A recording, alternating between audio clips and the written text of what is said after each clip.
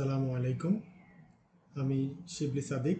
আজকের ভিডিওতে আমরা দেখব কিভাবে কুইকবুকস অনলাইন থেকে আপনার ইউকের একটা ফার্মের যার ভ্যাট রেজিস্ট্রেশন করা আছে, ভলান্টারিলি হোক অথবা তার 85,000 টার্নওভারের যে থ্রেশহোল্ডটি আছে সেটি ক্রস করার কারণে হোক, তখন ওই ফার্মের ভ্যাট রেকর্ড করার একটা বাধ্যকতা থেকে যায়। তখন আমরা সেটা কুইকবুকে রেকর্ড করব কিভাবে, সেটাই আজকে আমরা দেখব। এই যে বাম পাশে প্যানেলটা দেখতে পাচ্ছেন, এখানে দেখেন ট্যাক্সেস একটা অপশন আছে। ট্যাক্সেস থেকে আমরা ভিএটিতে ক্লিক করব। ভিএটিতে ক্লিক করার পরে আমার এই স্ক্রিনটা আসবে। এই স্ক্রিনে দেখুন সেট আপ ভিএটি নামে এই অপশনটা এসছে। আমরা স্ট্রেট ফরওয়ার্ড এই সেট আপ ভিএটিতে যাব। সেট আপ ভিএটি যাওয়ার পর কিছু পার্টিকুলার্স আমাকে দিতে হবে। প্রথমেই দেখুন start calculating my VAT from. আপনার প্রতিষ্ঠান যখনই ভিএটি রেজিস্ট্রেশন করবে এইচএমআরসিতে, এইচএমআরসি একটা সার্টিফিকেট তাকে অ্যাওয়ার্ড করবে। ওই সার্টিফিকেটেই বলা থাকবে স্পষ্টভাবে কোন মাস থেকে তার ভিএটি পিরিয়ড শুরু হচ্ছে। সো এটা নিয়ে আপনাদের ওরিড হওয়ার কোনো কারণ নাই। ভিএটি সার্টিফিকেটে স্পষ্টভাবে লেখা থাকবে কোন মাস থেকে সে ভিএটি কালেকশন করা শুরু করবে। সো যেই মাস থেকে সে ভিএটি কালেকশন করা শুরু করবে, যেই মাস থেকে সে তার ক্লায়েন্টদেরকে, তার কাস্টমারদেরকে ভিএটি চার্জ করা শুরু করবে, সেই মাসটাই হবে তার VAT period start month. For example, আমি মনে করছি এই মাসটা আমার জন্য ফেব্রুয়ারি। Then I submit VAT Returns. দেখুন এখানে কি কি অপশন আছে: monthly, quarterly, half yearly, yearly. Most of the কেসেসে আমরা কোয়ার্টারলি পেয়ে থাকি, সো আমরা কোয়ার্টারলি সিলেক্ট করবো এখানে। দেন ভ্যাট অ্যাকাউন্টিং স্কিম, কোন স্কিমে আমরা ভিএটি ক্যালকুলেশনে যাব। এখানে দুটো স্কিম আছে, একটা হচ্ছে ক্যাশ, একটা হচ্ছে স্ট্যান্ডার্ড। আমরা সবাই জানি ক্যাশ হচ্ছে আমরা যখন সেল করি তখন নট নেসেসারি আমি ক্যাশ পাই, আমি যখন ক্রেডিট সেল করি তখন অনেক পরে ক্যাশ পেয়ে থাকি। সো ক্যাশ অ্যাকাউন্টিং যদি হয়ে থাকে সেক্ষেত্রে ক্যাশে লেনদেন হলে শুধুমাত্র তখন ভ্যাটের ক্যালকুলেশনটা আসবে।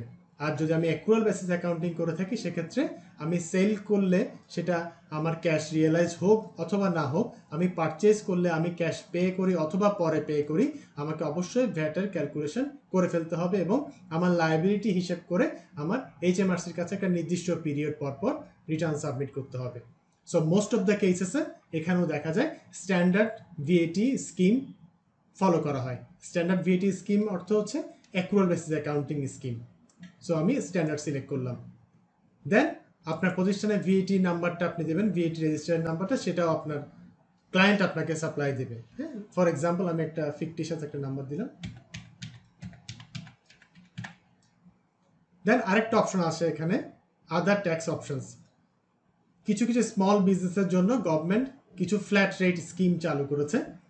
সেই ফ্ল্যাট রেট স্কিমগুলো আমরা পরবর্তী কোনো আলোচনায় দেখব। আজকে আমরা দেখব শুধুমাত্র আমাদের রেগুলার ভিএটি স্কিমটা দেখব। হ্যাঁ, সো আমি এটা স্কিপ করে যাচ্ছি, আমি এখানে টিক মার্ক দেব না। Next. Now you can add VAT to your transactions and record your VAT payments in QuickBooks. Visit the VAT page whenever you want to view your history, run reports or track payments. We are done. Okay. দেখেন আপনি যখন VAT অপশনটা enable করলেন আপনার QuickBooks অনলাইনে, তখন আপনাকে QuickBooks বলছে তুমি মেকিং ট্যাক্স ডিজিটাল যে স্কিমটা আছে ওই স্কিমের আন্ডারে কুইকবুকসও একটা এলিজিবল সফটওয়্যার। সো কুইকবুকসের মাধ্যমে তুমি এইচএমআরসির সাথে সরাসরি ভিএটি রিটার্ন সাবমিট করতে পারো। তুমি এখানে ভিএটি রিটার্ন সাবমিট করার জন্য এমটিডিটা অ্যাক্টিভেট করবে কিনা। সো ধরে নিচ্ছি আমি অ্যাক্টিভেট করেছি অথবা অ্যাক্টিভেট করিনি। এখন যেহেতু আমার কাছে গভর্নমেন্টের সেই গেটওয়ের আইডি নাম্বার এবং পাসওয়ার্ড নাই, সো এই ক্ষেত্রে আমি আপাতত প্র্যাকটিসের জন্য আমি এই স্টেজটা স্কিপ করে যাচ্ছি। I don't need MTD. আর যদি আমি এমটিডি রেজিস্ট্রেশন করতে চাই, আমাদের বিভিন্ন ক্লাসে দেখানো হয় কিভাবে আমরা গভর্নমেন্ট গেটওয়ের আইডি পাসওয়ার্ড দিয়ে এমটিডি রেজিস্ট্রেশন করতে পারি। সো আপনাদের প্র্যাকটিসের স্বার্থে আপনারা আপাতত এমটিডি এনেবল করার প্রয়োজন নাই। আই ডোন্ট নিড এমটিডি এই বাটনে ক্লিক করবেন। ডান।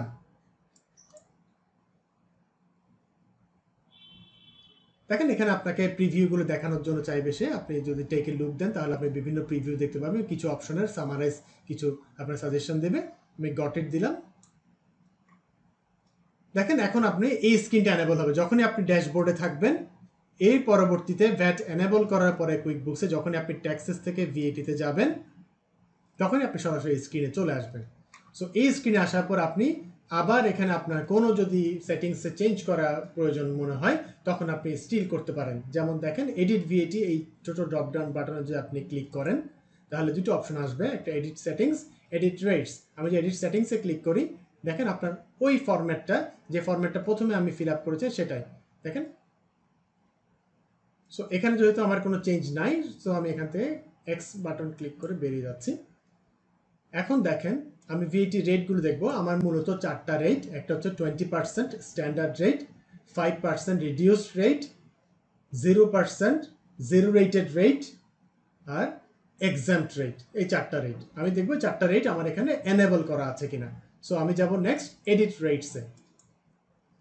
দেখেন আমার এখানে 3টে রেট দেখা যাচ্ছে, একটা হচ্ছে এক্সাম্পট অন করা আছে, 20% স্ট্যান্ডার্ড অন করা আছে, 0% জেড অন করা আছে। একটা রেট আমি দেখতে পাচ্ছি না, সেটা হচ্ছে 5% রিডিউস রেট। সো ওই রেটটা আমি এখানে অ্যাড করতে চাচ্ছি। সো কিভাবে অ্যাড করব কোনো একটা রেট, এই দেখেন অ্যাড ট্যাক্স রেট, এখানে যদি আমি ক্লিক করি তাহলে আমি একটা রেট অ্যাড করতে পারি।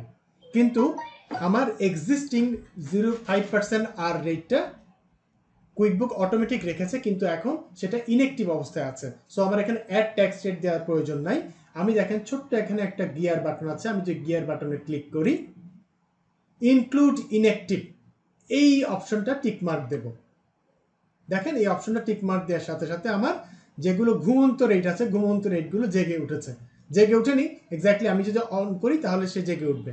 যেমন আমার প্রয়োজনীয় রেট ছিল, অন্য রেটগুলো নিয়ে আপনারা এখন চিন্তিত হবেন না, এগুলো এখন আপাতত আপনাদের মাথা ঘামানোর প্রয়োজন নেই, এগুলোর অ্যাপ্লিকেশন অনেক কম। হ্যাঁ, সো রেগুলার যে অ্যাপ্লিকেশনগুলো আমরা সেটাই দেখাবো।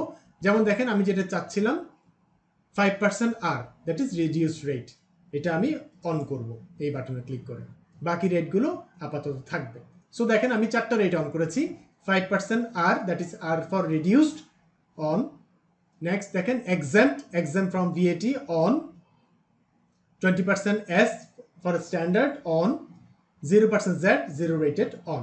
ওকে, সো আমি এখন এই যে ইনঅ্যাক্টিভ রেটগুলো আছে এগুলোকে আবার আমি শো করতে চাচ্ছি না। সো আমি এখানে আবার গিয়ার বাটনে ক্লিক করব, আমি ইনক্লুড ইনঅ্যাক্টিভটাকে আমি আবার টিকমার্ক তুলে দেব।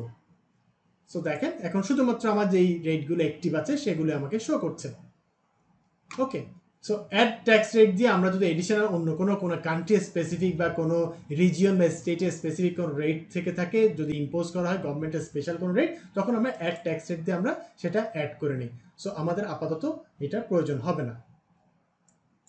এখন আমরা দেখেন আবার ব্যাকে যাই, আমরা ভিএটিতে গেলাম। এই হচ্ছে আমাদের মোটামুটি ভিএটি সেটিংস। যখনই আমি ড্যাশবোর্ডে থাকবো আমি আমার পারচেস ইনভয়েস এবং সেলস ইনভয়েসগুলো অ্যাপ্রোপ্রিয়েট ভিএটি রেট দিয়ে রেকর্ড করব এবং আমার ট্যাক্স প্যানেল থেকে ভিএটিতে ক্লিক করে আমি আমার ভিএটি রিটার্ন প্রিপেয়ার করার জন্য কাজগুলো এখান থেকে এই স্ক্রিন থেকে করে থাকি। ওকে, সবাইকে ধন্যবাদ। আসসালামু আলাইকুম।